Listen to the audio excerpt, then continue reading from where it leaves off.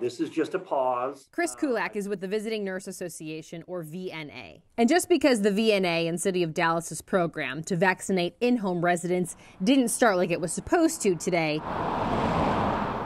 doesn't mean it's not going to happen. We all paused, and now we'll think through what the best next step. The VNA operates the Meals on Wheels program for Dallas County. 400 of their clients living in Dallas said they want a COVID-19 vaccine delivered to them. 70 were supposed to get a shot today. We were planning on using the Johnson & Johnson vaccine. This one-and-done shot is logistically easier for the VNA to coordinate and schedule. It's also safer for their clients if strangers only need to go into the homes of these at-risk individuals once. They have probably 3 or 4 chronic health conditions.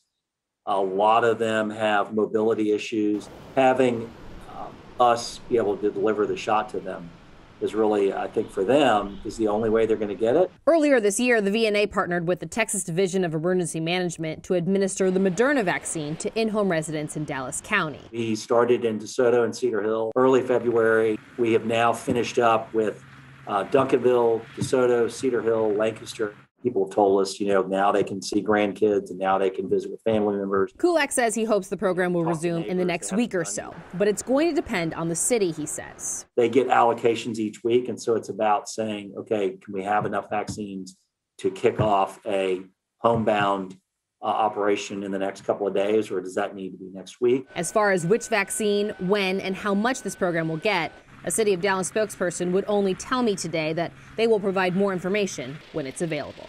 In Dallas, I'm Muriel Placencia.